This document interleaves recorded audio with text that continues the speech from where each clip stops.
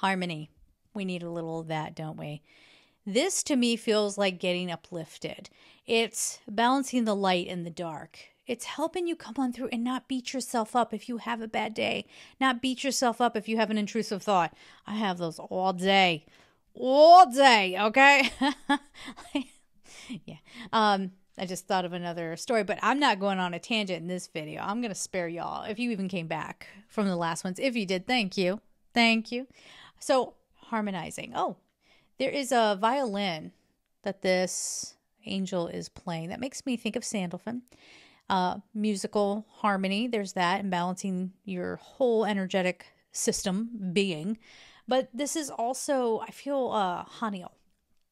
Archangel Haniel. Haniel is associated with the phases of the moon, thought to help rule over intuition, the divine feminine aspects. We're coming into fall here in the Northern Hemisphere, the season of the witch. I don't know that Haniel oversees witches. Never heard of that. But she's very about the feminine power. So shoot. Yeah. Let's go.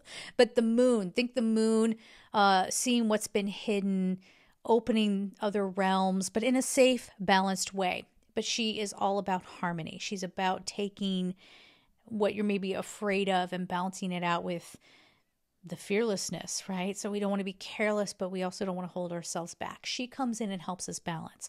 Now, I was mentioning Sandalphon. Sandalphon also helps with that balancing. So there's something here that you've been a little too extreme in. Are you overthinking something? Are you worrying too much about something? Are you judgmental? It's going to get balanced out. Have you been sitting back and dreaming and not taking action? It's going to get balanced out. It's going to be a good day. It really will be. I love you guys. Take care.